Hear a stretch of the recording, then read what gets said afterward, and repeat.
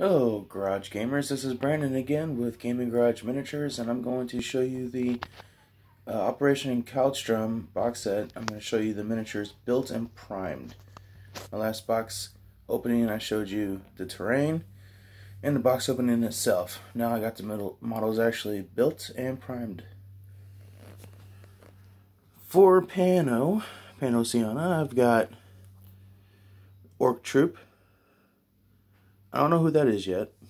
And I'm also going to be using the Kunai Mercenary for my Pano.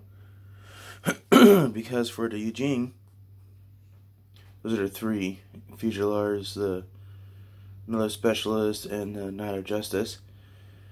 So, for the Eugene, I've got the Shaolin Monk, the exclusive convention model. That's why I took for the Pano the Kunai Mercenary. Because for Eugene, I'm giving them that. Now my wife, she's going to be playing the Eugene because she likes the way the models look. And I have to agree with her, they do look pretty. Especially their leader. Right.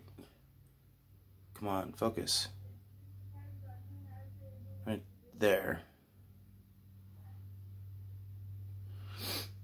Alright, that's the Kaldstrom box set models built and primed. I'm priming them gray because I want my colors to be bright and vibrant.